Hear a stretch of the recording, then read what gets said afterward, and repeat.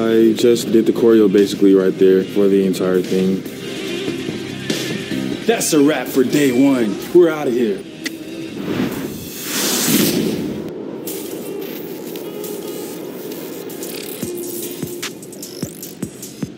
My favorite song to perform live would probably be either Old Town Road or Rodeo. I got the idea from Old Town Road because I saw some country trap type songs. I saw like this whole country movement going on, pretty like low ground in like the meme community. And I was like, what's the way I could take this to another level? But when I wrote Old Town Road, I was like, this song is definitely going to go #1 for 19 weeks on Billboard. And it happened. I think what really drives my music for me is being able to express myself in a way that I probably couldn't do through talking to someone.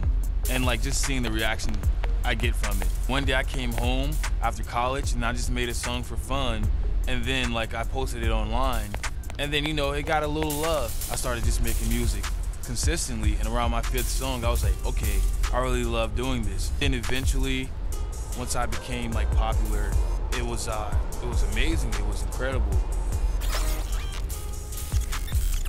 Fans can expect amazing bops, and they can expect me being more personal, a lot of self-expression. It's one thing I would love to see happen in my music career is for my next album to be everyone on this planet's favorite album. Making music during this quarantine time has probably been the best thing ever for me, honestly. It has like opened up gates for me to express myself in the studio without like thinking of so many outside forces. I've learned to just go with the flow no matter what's happening. If things look like they're turning the way that you don't want them to, just keep going no matter what. I would say trust your own instincts over anyone else's. My favorite outfit I've worn for a video would probably be like, it was like an all black latex thing for my rodeo video. For fashion, my main goal with most things is to step outside of my comfort zone. I probably own over 100 cowboy hats. My trickiest music video to shoot was probably rodeo because it was freezing cold, and then I was sweating inside of the latex suit, and it was like the wetness plus the freezing cold coming together, and it was an awful experience. Sometimes in my downtime, I like to binge watch some random show or like, you know, get on Roblox and stay on Roblox forever. I enjoy making music more than dancing. Calzones are gross, and I like paninis. While I was making panini, I ate at least 136 paninis.